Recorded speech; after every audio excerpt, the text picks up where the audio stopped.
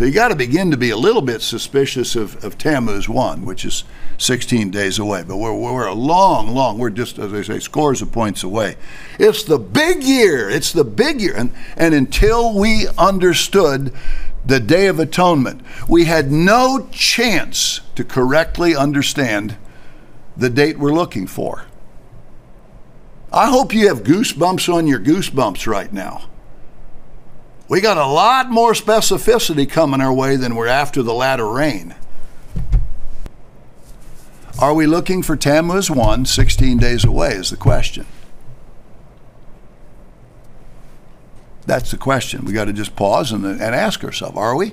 The next month is the month of the Father. Oh, that's Av. That'd be August 4th.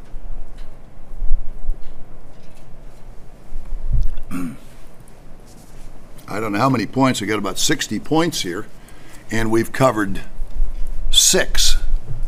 So we're about a 10th done. You could almost argue, let's just wait 16 days and let's just close the Bible and go have dinner. And it ends on a Sabbath, which would set up Sunday. And sure enough, Tammuz 1 was Sunday. It had me very suspicious for over a month. So Pentecost, ironically being a Sunday 3 weeks earlier, was also a shadow in the sense of being a Sunday.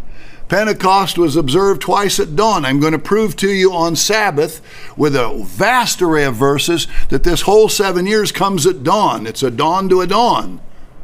So it was a shadow in that way and many other ways. And then about a month ago, the middle of May, I said, I'm going to take a look at Tammuz, and I found a Sunday, and that's when I waved my long Tammuz list with proofs that have now doubled in number. And I was suspicious of Tammuz. Along came Pentecost. This perfectly fits a Sunday Tammuz 1.